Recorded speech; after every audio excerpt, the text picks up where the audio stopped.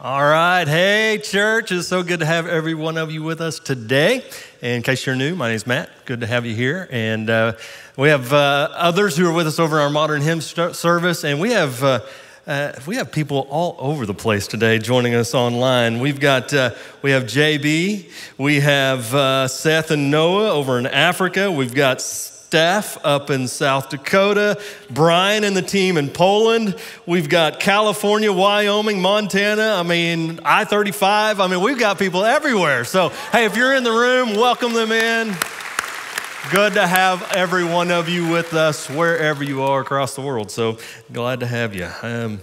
As was mentioned a moment ago, we do have our Youth Quakers out in Colorado, 104 students all together. We've got about 150 out in the mountains where it's beautiful and cool.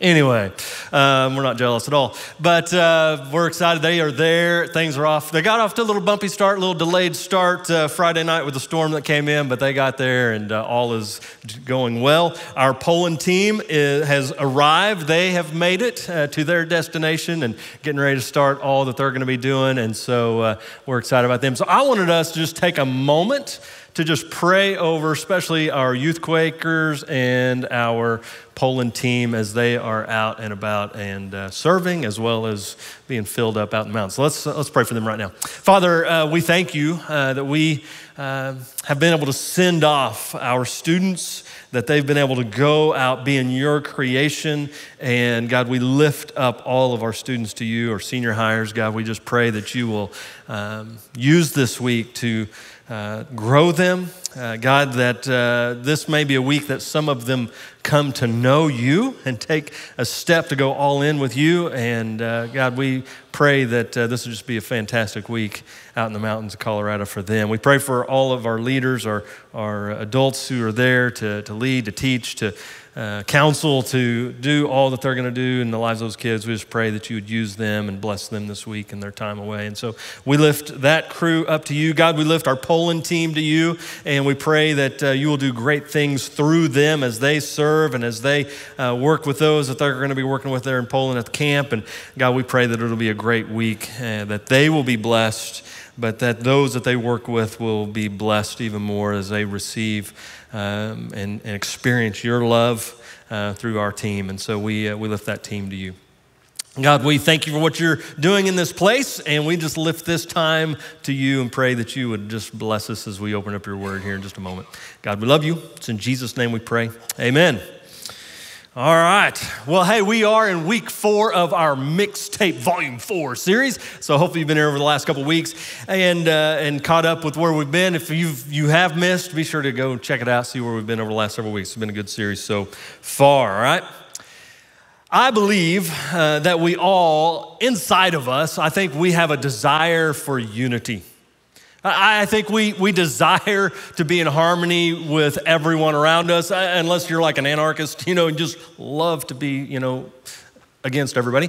I think inside of us, we want to be in unity. I think we're created in the image of God, God being the Trinity, and there's unity there. I think it's just built within us to desire to be in harmony and unity with others. I think that's why songs like, and some of you will remember this, We Are the World, remember 1985? Came out and all to bring people together for famine relief in Africa. And songs like that, every once in a while, they'll jump up to the top, they'll hit the top of the charts. And I think it's because there's this desire for us to be in unity, to come together for a cause, to do something together. There's always this kind of hope for this utopian society where there's just peace and love and harmony, right? And we desire that, we want that. But the reality is that the world we live in could probably be better described as a jungle, where it's kind of survival of the fittest. And songs like Welcome to the Jungle by Guns N' Roses that came out in 87, just a few years after We Are the World. That one came out, and I'm pretty sure that was on my pregame mixtape. But that one came out, and when they wrote that, it was a depiction of the streets of LA. And if you look at the lyrics of that song, it is, there's a picture painted of deception, pain, greed, and even death. That's probably a little better description of the world that we live in. Not a lot of peace and harmony. We live in a jungle, a world of chaos. But in that world, people are searching for and looking for peace. You've probably heard the story before. It's a cheesy little story about the guy that was stranded on a desert island all by himself for years, and then finally somebody found him, and the team came to rescue him. But before they would take him off the island, he wanted to show them around, right? And so he took them to his hut and said, yeah, this is the hut that I built with my own 2 hands. I'm like, wow, that's neat. And then he took them to another building and said, this is the church that I built with my own 2 hands. This is my church. And then one of the rescuers saw another building and said, well, what's that building over there? He says, oh, that's my old church.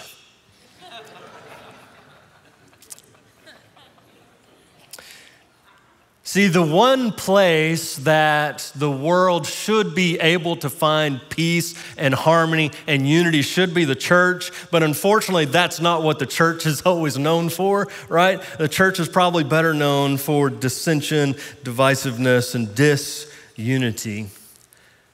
But yet, unity is something that we all seek and desire. Unity is something, sports teams need unity. If they don't have unity, they lose. If businesses don't have unity, eventually they're going to fold up. Unity is needed in families. When you don't have unity within the family, there's dysfunction, even divorce. And unity is needed in the church. When a church is not unified, there is division, there is hurt, and worst of all, lost people are turned away from Jesus. The Bible talks more about unity in the church than it does either heaven or hell. And that's why it's important. It's that important. So if you've been in the church long, you've probably seen conflict, you've probably experienced conflict. It's there. And when you've experienced church in conflict, a church that's dysfunctional, it makes you appreciate all the more when you find a church that is walking in unity. Now, First Church is not immune. We have gone through our seasons of disunity and strife and struggle.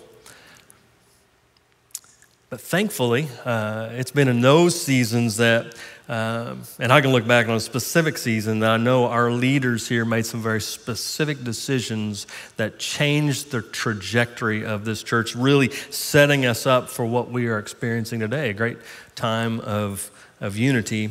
And also, don't think, I thought about this while I was writing this message. Some might get the idea that, oh, there must be trouble in the church. There's stuff happening, bad things, people are griping. Oh, it's the 3 services, oh no. Yeah. No, that's not it, all right? Just there are times that we need to talk about unity. Because it is, again, it's so important. We see it over and over in God's word. And though we're experiencing a great season now, we are also not naive to the schemes of our enemy, the devil, that he hates unity in the church, right? All he wants to do is divide and destroy the church. And so we know that he's scheming and he's working. So we need to talk about unity as a church. So we're going to be over in Psalm chapter 133 is where we're going to be at today. Psalm 133 as you know, if you've been here with us in Mixtape, we've been walking through some different Psalms, this book of songs, a mixtape of sorts of songs. And so today we're going to land there in Psalm 133. Now, what you will notice if you turn over there or pull that up, there's only 3 verses, right? This is like my kind of song. One of the reasons I picked, I was like, hey, this is short. I can make a short sermon.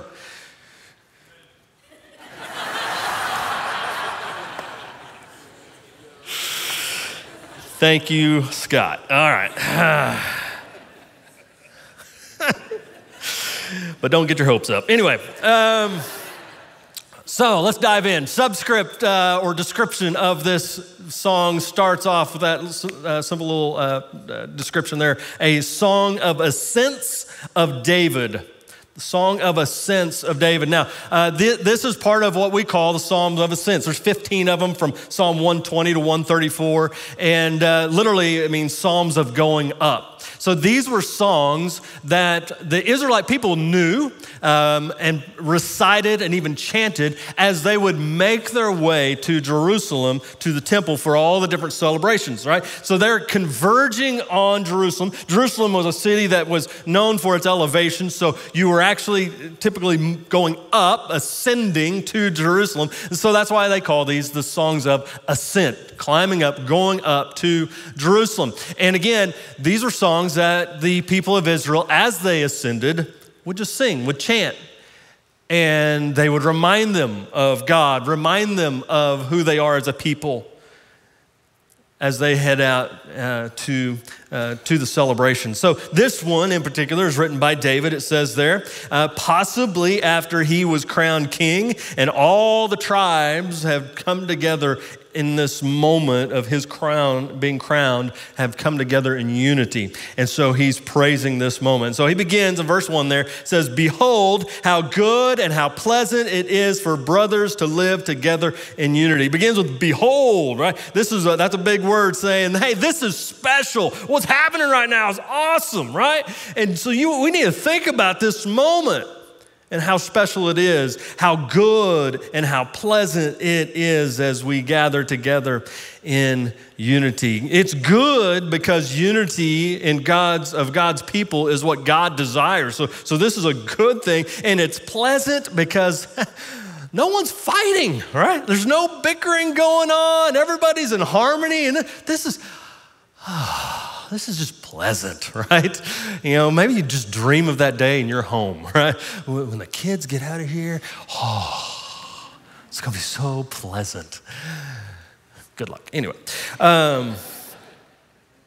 but no, he says, hey, it's so good and so pleasant as we come together as brothers and sisters, we come together in unity. Literally, as we come together means that as we sit together. And so the idea is, hey, they're all converging onto Jerusalem. They're coming together and they are literally sitting, all right? They're having meals together. And a lot of times it's with people that they don't know, right? But yet they are still coming together in unity because they're coming together for one purpose, and that is to worship God. And so it says, man, when we come together in unity, this is good and this is pleasant. That word together there even, there's a lot packed in that little word because it's not just about physically coming together, we're heading to Jerusalem, but there's a spiritual connection there that we're together spiritually as brothers and sisters.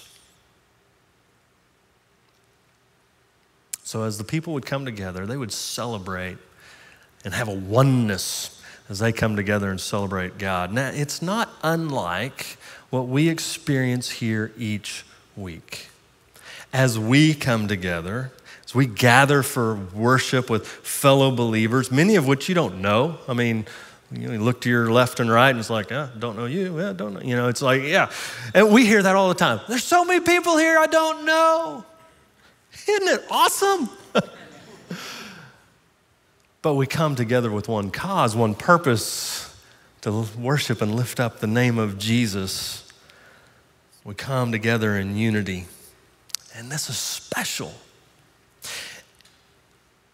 And we need to look even beyond our walls because there are churches all over the world that are coming together on this day, this first day of the week set aside to worship. And we're in unity with them as well. And we need to recognize that. David goes on, verse 2, to describe how special this is.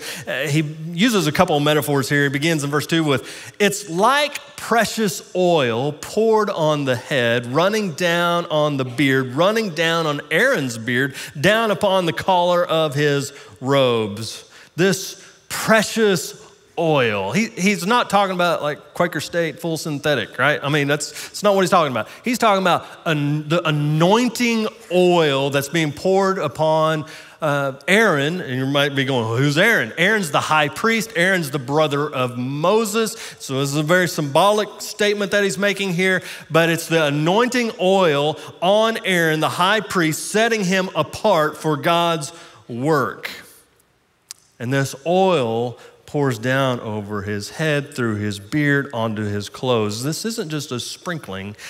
There is an abundance of this fragrant oil that's being poured out on him to set him apart for the Lord's work. Now, it's interesting, as we talk about Aaron, he's right in the middle of this song. And Aaron, most would say, Aaron represents Jesus. In this passage. Jesus being our high priest, Jesus being the center of all things created, the head of the church. And so Aaron's this foreshadowing of Jesus. The oil that pours over him and just drenches Aaron is a representation of the Holy Spirit that is poured out over us as his followers and poured out in abundance. And this fragrant oil that anybody who would be in the presence of the high priest as he's being anointed, they would smell it and they would all be blessed by this beautiful fragrance. And likewise, when the church gets it right, when we're walking under the headship of Jesus and in the power and leading of the Holy Spirit, we're to be this aroma, beautiful aroma, fragrance everywhere we go, bringing love and joy into the communities that we find ourselves in. We're to be a pleasant, sweet aroma to those around us. David finishes up there in verse 3 when he says, "It's as if the dew of Hermon were falling on Mount Zion. For there the Lord bestows his blessing, even life forevermore." Now that's an interesting little sentence or a little phrase in this song. As if the dew of Hermon were falling on Mount Zion. Mount Hermon was a mountain that was up to the north. It was known for its snow-capped mountains, always had snow on it, and it was known for the dew that would fall. Very lush, very moist, always had water. There was always life there on Mount Hermon. Compared to Mount Zion, that was dry, and dusty, and barren, David says, oh, man, it'd be like if you took the dew of Hermon and just poured it out over Mount Zion. Man, what a blessing that would be, because as that dew would come, it would bring with it life, right? It would bring refreshing into this desert land. He says, how amazing that would be. That's what unity is like when it's among God's people. Mount Zion is kind of symbolic of Israel, and he's saying blessed, they are blessed as they gather together in unity. And then it says there, for there the Lord bestows his blessing. That word bestows is interesting. It's a strong word that means command. I mean, God commands a blessing. It's the only place in the Bible that God commands a blessing, right? And so he's saying, hey, when my people are coming in unity, I'm gonna send my blessing, and not just an earthly blessing, hey, you're gonna have a good life, but an eternal, I'm giving you life ultimately through Christ, my son that's gonna come. Well, my people get it right. When the church, the promise is this, when the church walks in unity, God commands his blessing to fall. Isn't that awesome? When we walk in unity, when we walk together in the cause that God has given us, the call that God has given us, we can know that his blessing is going to be upon us. God blesses a united church. I believe that's one of the reasons why we're experiencing the blessing that we are right now here at First Church. In my time here, I don't know that there has been a time when we have been more united than we are right now. United under our mission to love Jesus and love like Jesus and live that out in our lives. United as we stand on the truth of God's word. We use it as our guide. We're not wavering from that in a crazy culture we're in that's challenging that. We're sticking to God's word, united in reaching the lost and de-churched, united in raising up the next generation and raising them to love Jesus and pouring into them. We're united. And when we're united, we can trust that God's blessing will be upon us. So we need to keep talking about unity, because unity can also be easily lost. In a moment, it can go away. I think that's why David is so excited about this in Psalm 133 here, because he's been through the times of Israel's times of dysfunction and disunity in their kingdom, but now he's experiencing this unity. He's like, oh, this is amazing. Can we keep this? Can we hold on to this? And so he rejoices in this season that they are in right now, as we should too. So today, I just want to answer this question. Why should unity in the church be important to us? Why should unity be important to us? Why have you given up this time to come and hear me talk about unity? Hey, yay, this is great. Can we go to lunch? I think there's several reasons why we do need to take time to do this. And again, this is a good season to talk about. It's kind of like in marriage. If you're going to talk about things you need to fix in your marriage, the best time to talk about those things is when things are good, right? Don't wait for the arguments and the blow-ups. Hey, while we're fighting, can we talk? No. So this is a good time for us to talk about this. One reason I believe it should be, the unity should be so important to us, we should pay attention to it, is because our unity is important to Jesus. In John 17, John records one of Jesus' last prayers right before he's about to go to the cross.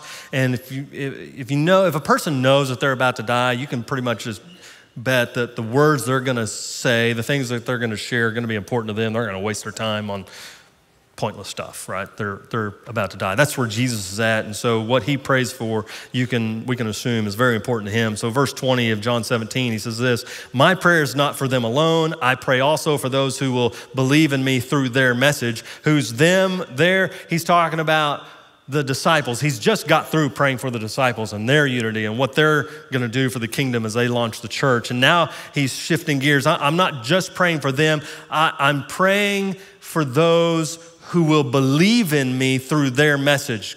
You know who that is? That's us, all right? Jesus is praying for us in this verse. God, Father, I'm praying for those that are going to come to faith because of the work of the disciples, and that's why we're here today, because the disciples took the message out, church took off. So he keeps on going. As he prays for us, he says this, verse 21, that all of them, talking about us, that all of them may be one. There's unity. Father, just as you are in me and I am in you, may they also be in us, so that the world may believe that you have sent me. So Jesus is praying for the unity of his followers in this final prayer of his. May they be one like we are, Father, Son, Holy Spirit, Trinity. Unity is important to Jesus. And if unity is important to Jesus, that means also, antithesis, if it's important to him, that means it's important to Satan, our enemy, who wants to destroy it. Earlier in his prayer, matter of fact, if you back up, where he was praying for the disciples, he actually says this, Father, protect them so that they may be one. Why does he say protect them? Because he knows that we are in a battle over our unity. And so he prays for protection over his people and over his disciples. And so that's why we have to guard it. That's why we need to talk about it. That's why we need to keep reminding ourselves to continue to strive for unity. Because if it's important to Jesus, it should be important to us. Now, one reason unity is so important to Jesus and should be to us is because of the next thing. Our unity points the lost world to Jesus. Jesus continues his prayer here in John 17, verse 22. He says, I have given them the glory you gave me, purpose, significance that you've given to me, that they may be one as we are one. I and them and you and me, may they be brought to complete unity to let the world know that you sent me and have loved them even as you have loved me. Twice in his prayer. We already heard it up in verse 21. Now again, he says it, that the world's belief in Jesus is contingent on the church's unity, so that the world may believe. God, Father, may they be one so that the world may believe in me. Listen, the world around us is watching us. You know that. The world is watching the church. They're watching how we treat one another. And it's our unity that draws them in, which also means it's our disunity that leads them away, that points them away from Jesus. In my time in ministry, I've seen some things that have angered me, and usually it's surrounding this idea of people in the church doing things that give the church a bad name and ultimately give Jesus a bad name. And one of the worst places that happens is on our social media. When people go on social media to rant about the church, whether it's our church or somebody else's church, for all the world to see. You really want to talk about the bride of Christ like that? Don't. Because you're leading the world away from Jesus. Unity is important because the world is depending on it. Unity should be important to us also because unity is a mark of maturity. As we mature in our faith, we should become more united. We have lots of ideas what maturity looks like, should look like. It's Bible knowledge, being able to teach, and those can be marks of maturity. But Paul in Ephesians 4 and 5 gives some very practical expectations of what our lives as believers should look like as we mature in our faith. Verse 1, Ephesians 4, he says this, as a prisoner for the Lord, yes, Paul's in prison while he's writing this, as a prisoner of the Lord, then I urge you to live a life worthy of the calling you have received. What calling? A calling to the standards of God's word, a calling to live in unity with one another. He says, live up to that calling. Verse 2, he breaks it down. He says, be completely humble and gentle, be patient, bearing with one another in love. Do you know what unity requires? It requires being humble and gentle and being patient with one another, right? These kind of passive attributes that we have that bring about unity. But then Paul says sometimes we even have to bear with one another. I love that. One translation says, making allowance for each other's faults because of your love. Sometimes we have to do that, right? Let's just acknowledge it. We're all messed up people, right? Shocker when somebody does something that upsets you. Because we still are dealing with sin and a sin nature, and we're trying to overcome those things. And sometimes we just have to bear with one another. Why? Because we love each other. Because we're all under the headship of Jesus, who's showed us his ultimate love for us. And so sometimes we just got to bear with one another. And with humility and gentleness and patience, we bear with one another. Verse 3 goes on, make every effort to keep the unity of the Spirit through the bond of peace. Why does he say make every effort? Because it's hard. It just doesn't happen. We have to work at it. We have to be patient with each other. We have to strive for peace. And notice he says to keep the unity. He doesn't say to create the unity. Unity is provided for us through Jesus. We come together in unity under him and his headship. unified with the Holy Spirit, one Spirit within us. Whenever we do leadership, from time to time, we get to do leadership conferences or training with other churches to help their elders as they're establishing elders. And one of the things about our eldership, our elders don't vote. There's no voting. It's all by consensus. We all have to, or they all have to agree. And when we tell other elderships that, yeah, you all have to agree, because you all have the same Holy Spirit within you, and so it's got to all line up. You can't have a 2-3 vote and say, all right, we won. No. It's all by consensus, because we all want to be in line with the Holy Spirit and with one another. And some people don't. They're like, well, how's that work? It works beautifully. Well, let me tell you. It's a wonderful thing. We're all united under Christ with the Holy Spirit. Then he gives us God's blueprint for his church. 11 and 13 there. It was he who gave some to be apostles, and some to be prophets, some to be evangelists, some to be pastors and teachers, to prepare God's people for works of service, so that the body of Christ may be built up until we all reach unity in the faith and in the knowledge of the Son of God and become, here's the word, mature, attaining the whole measure of the fullness of Christ. So unity is a characteristic of maturity in the life of a believer, which also means disunity is often a sign of immaturity in a believer. Now, when we talk unity, we're not talking about uniformity or conformity. Unity is about being in relationship with one another, and again, sometimes bearing with one another, pressing on through whatever challenges we face, standing with one another despite any differences. And another thing is, what we're not talking about is sacrificing truth. Okay? We still stand on truth, and we hold to that. But even in the midst of differences there, we maintain peace.